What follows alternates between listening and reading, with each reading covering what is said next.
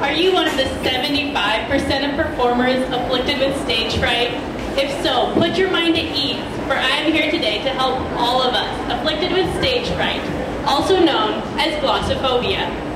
I will be giving you tips on what to do in the days preceding your performance, tips for the day of your performance, and things to do during your performance. The most important thing in the days preceding your performance is preparation. Any lack of confidence in your performance will only escalate under stress. You must start with a quality product and practice often. Some ideas for practicing are to videotape yourself, no matter how excruciating it is to watch, so that you will know what you look and sound like from the audience's perspective. This can also be done in a mirror, so that you can make changes as you go. Also, try speaking to a captive audience of, say, your little brother, who will be happy to give you harsh feedback. Another idea is to listen to other gifted speakers. This will help you to gain ideas and garner confidence as you realize that you are just as capable of making a terrific speech as they are. I just don't suggest Miss America contestants. Once you are prepared, it is important to eat and sleep right in the days leading up to your performance. Getting to bed early and getting a full night's rest are important to make your brain more able to handle the stress. How embarrassing would it be to wake up in the middle of your performance to find that you have your shirt on backwards? Okay, well, let's move on to the day of your performance. Did you know that drinking citrus juice at least 15 minutes before you perform will lower your blood pressure and stress levels for up to 45 minutes? How about your low-carb diet? Skip it for the day. A snack loaded in carbohydrates will release calming serotonin to your brain.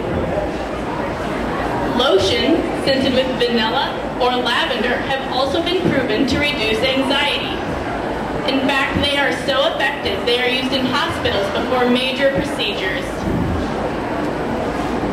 The right hemisphere of your brain is where emotions like fear and panic live, so it can be helpful to use math to engage the left side. Try counting backwards from 100 by sevens. Don't worry about anyone checking your math, it won't be graded. 93, 86, 70. Another tip I didn't know was to stand at least 10 minutes before you perform. This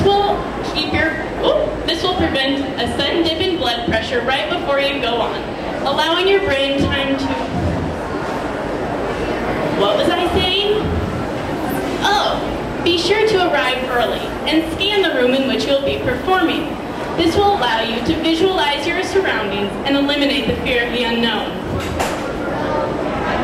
Wait, this isn't the room I scanned.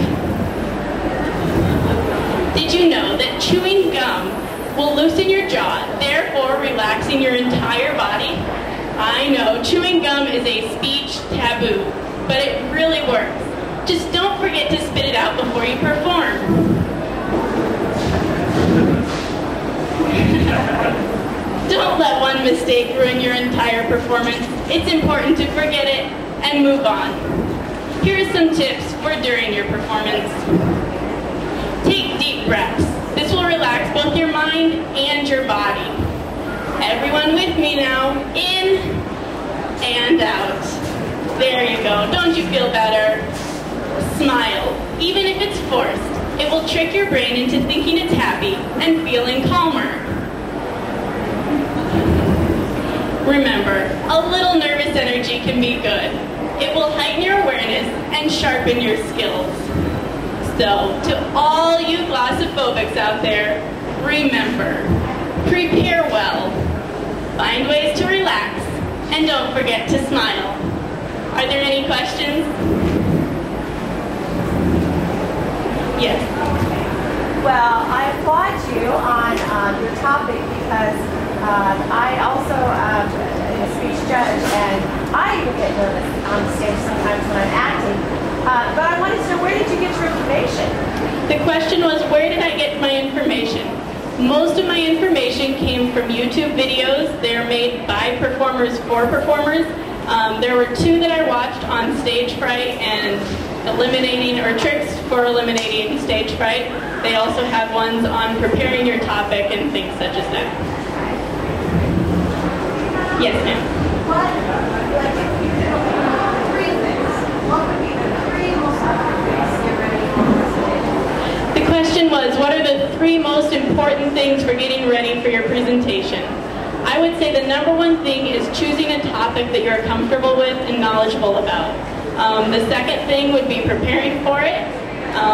I know I gave this for my grandparents, and I had not practiced very much, and so I was very nervous for that, even though it was just in front of my grandparents. The third most important thing, if it's just on the day of, I like doing the counting backwards by 7s.